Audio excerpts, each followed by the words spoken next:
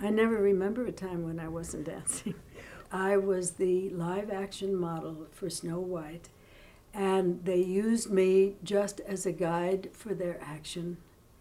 And because none of them had ever been a young girl and knew how a dress would do this or that or the other thing, most of the animators took the characters, even the animals and the birds, out of themselves. But they couldn't take a young girl out of themselves. They couldn't take the prince out of themselves. Out of nowhere, you know, I got to be in one of the most legendary films and to actually have some kind of impact on it. In the meantime, I had worked on The Blue Fairy and Pinocchio and started on Fantasia. The very first picture that I can remember being in was with Ginger Rogers and Fred Astaire. It gave me a feeling that I would really like to do movies. But what I really wanted to do was go to New York and be in New York shows. And I wasn't tall enough. I mean, nowhere, not even for ballet, was I really tall enough or built for ballet, and which is what I had really trained for all my life. Your only place, your only refuge place was in musical comedy because there were no standards. Also, you could be funny, you could be a soubrette, you could be a leading lady, you could be a romantic lead, you could do all sorts of things in musical comedy, which and you could sing. I met him when I was 12, in the 9th grade at Bancroft Junior High. That's when our romance sort of started to begin. There was no thought of teaming up. We just had a good time together. We had so much in common. Besides dancing, cats, artichokes. Even though he didn't want to be part of a dance team, he really wanted to be on Broadway without having to audition. He hated auditioning. I'd gotten used to it.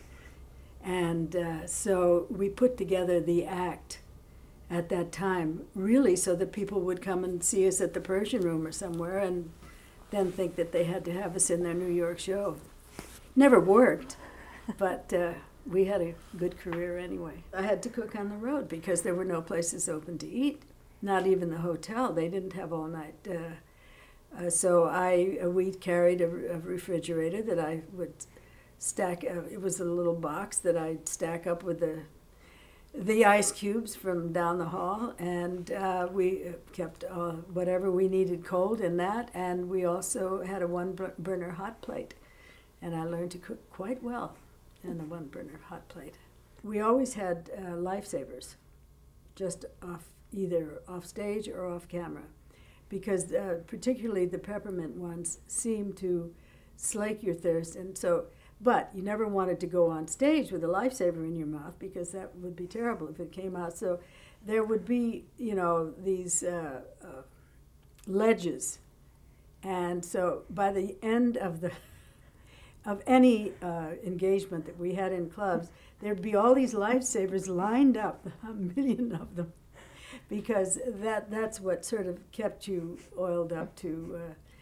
So that you weren't too dry to get through a 45-minute show without drinking. Well, Gower brought the conceptions, and that's his strongest point always, was being able to visualize. He also had an extraordinary way of being able to tell a story through dance.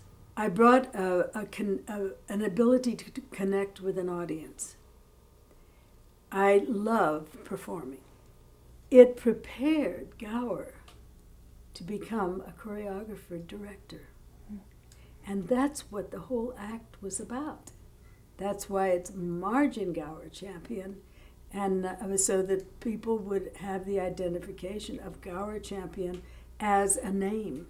I don't really believe that what I do is choreography. It's too highfalutin a word for a dance director, but the Directors Guild won't let us use dance director anymore. So that's why you have to be this choreographer. We, very shortly after that, were signed to do the original Admiral Broadway review, which was the forerunner of the Show of Shows. It was all the same team. It was all Sid Caesar, Imogene Coca, Mary McCarty. Max Liebman was the producer.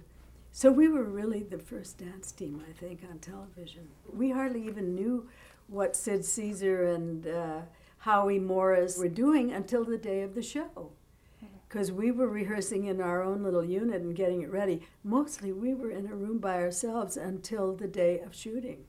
And then it was a long rehearsal day, because you had to do everything for the camera and be sure that they knew where you were going so that you wouldn't dance off the screen. Then you'd have a day off and then go right back into rehearsal the next day after. But everything was live then.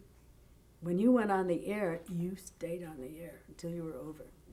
It was really built around Sid and Imogene, who had continuing characters, but there were also specialty people. I mean, there were people who did musical numbers, or there was the dance team, or there was the chorus.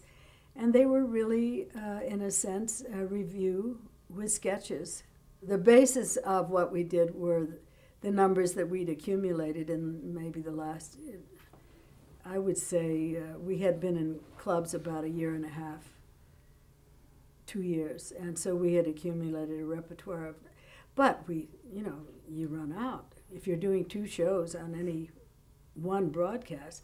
So we also had to do new things. And he also worked for the camera.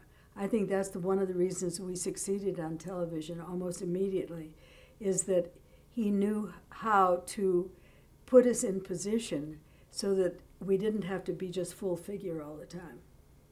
Most dancers were. We would dance right into so that we would have a moment, 2 moments, a little scene, a little interchange or something where people could see and know our faces. And there was almost never a time when we were on television after that we didn't have close shots and we didn't have some sort of a story going between us, so that we had characters. It came about because we had done a couple of shows with Jack Benny. He had his Sunday night show, but he didn't want to work every week. And he felt that if he had another show that he would produce that would go on every other week, then he wouldn't have to work so hard. We only did 6 shows, but it lasted over a period of, well, from beginning to the end of about 3 months, because we rehearsed before, and then we would have 2 weeks, a week in between each show. In looking at the shows now, I feel that they have a kind of reality and a kind of sweetness that very, very few of the shows had. But they had the added element of dancing and singing. And we had a wonderful little company there. Buddy Rich, Jack Whiting, who was one of the great song and dance men of the period, and he played my father. And they were sort of situation comedies. I mean, even though you are doing the whole show, you have to learn all the dialogue, the songs, the dances, put it together. You've got a week to do it in. And I found that very burdensome, especially when I wanted to be home with a new baby. And we did a lot of Ed Sullivan, Perry Como, Gary Moore. Oh, Dinah was something special. We did the Honey Sisters, Sugar and Spice. I think I was Spice and she was Sugar. And so that became a little running thing. Dinah and I liked to do, because we could kick up our heels and be a little bit funny. We had done his show many times.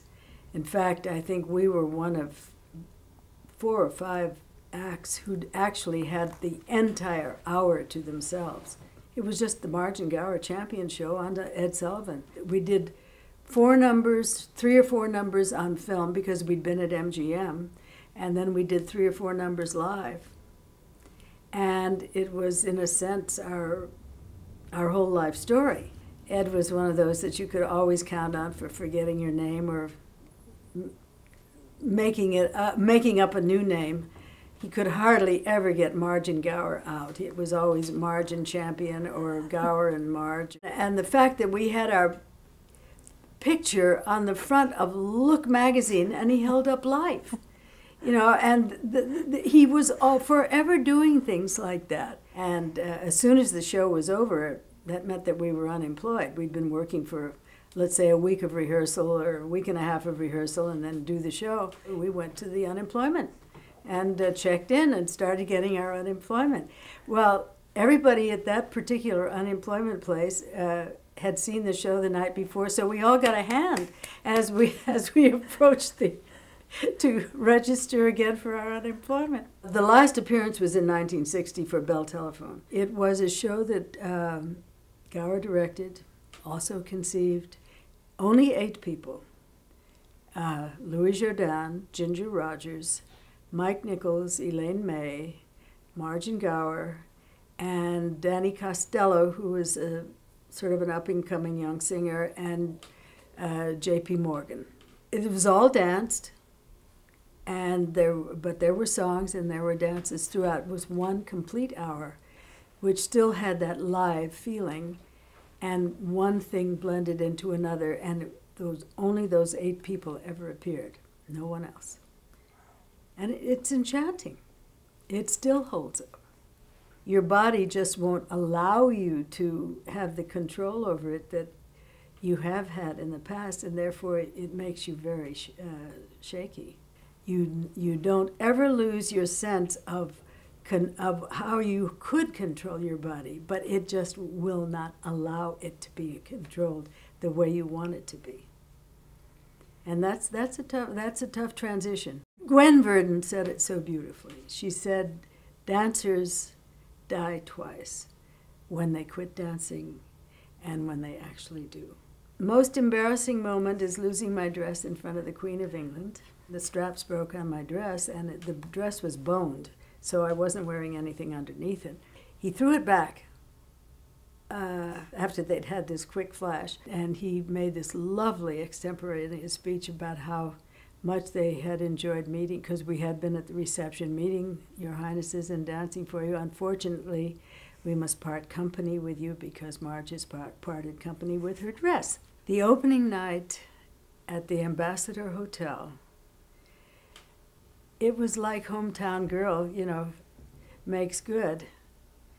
And it was also because we had both grown up in that town. And the town was Hollywood. I will say, when people say to me, what is your experience in show? How about all those temperamental people you've worked with? I only remember a couple of times, I could count them on one hand, when I thought people were behaving badly. So many of the people we worked with, Katie Grayson, Howard Keel, you couldn't work with nicer people. When the 9 MGM ladies got together in 1986 to do the Academy Award, and there was everybody from Debbie Reynolds to Jane Powell to Esther Williams, Katie Grayson, Ann Miller, Leslie Caron. It was 35 years later, and nobody had changed. Debbie was just as raucous as ever, and she just came in and was telling everybody what, I mean, the same thing as when she was 20 years old.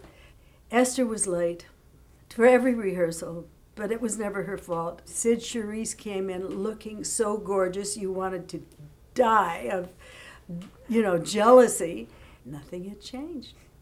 We split first in about 1971. And then we got back together again for a brief time. And then by 73, it was no longer possible. It was over 24 and a half years that we were together, but we had also known each other for 15 years before that.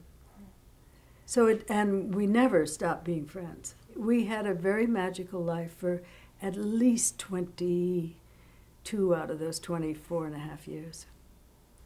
And you can't do much better than that.